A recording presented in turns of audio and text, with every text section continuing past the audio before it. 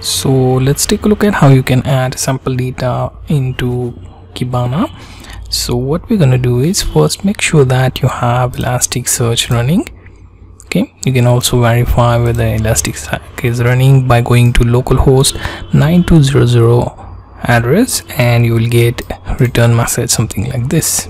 Similarly, we'll also run Kibana, and we will verify that by opening localhost :5601, and you will be presented with dashboard something like this. Now here, if you click on add sample data, you can see loader dataset and Kibana dashboard. If you click on it, it should show you page something like this that says add data to Kibana. Okay, now here you have multiple options like logs, metrics, design, and sample data.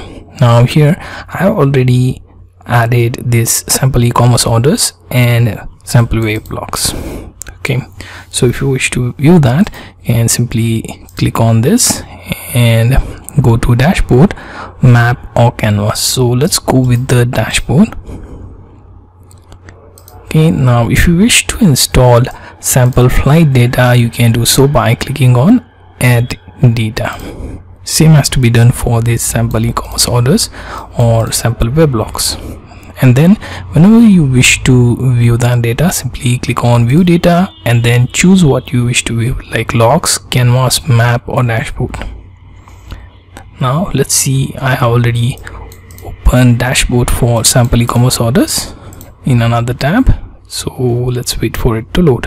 Okay, and it will start loading one after another, and you can also refresh depending on the sample size that you have selected. Let's see if I choose today or last 30 minutes or even last 30 days or so. Okay, currently it's set to last 7 days and it's still loading. Okay, so depending on how you wish to view the data, you can choose the date and choose the type of filter you wish to check for that data. So you get the idea how to populate your Kibana dashboard with sample data.